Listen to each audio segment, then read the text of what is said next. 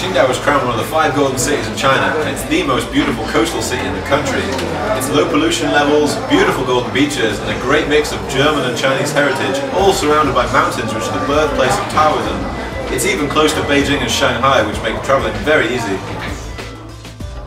Zhuhai is located in the south, which is next to Hong Kong and the Las Vegas of China and Macau. It was voted the second most livable city and the most romantic city in China. It's beautiful warm weather all year round, and over 146 surrounding paradise islands make Zhuhai the perfect place to relax, work and explore. Chengdu is home to the panda, spicy food and the largest business hub in China.